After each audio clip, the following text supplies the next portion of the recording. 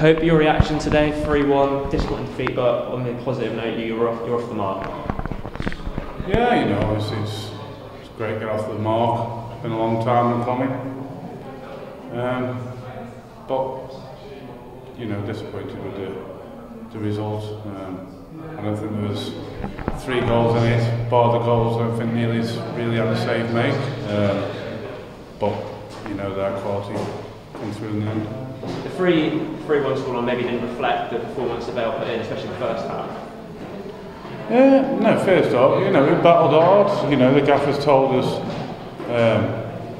you know, get in the faces, squeeze up the pitch. And I think the effort and enthusiasm of the lads, you know, really showed. I think the worst thing that happened to us really was the winger getting injured. You know, forced them just on half time to change our shape.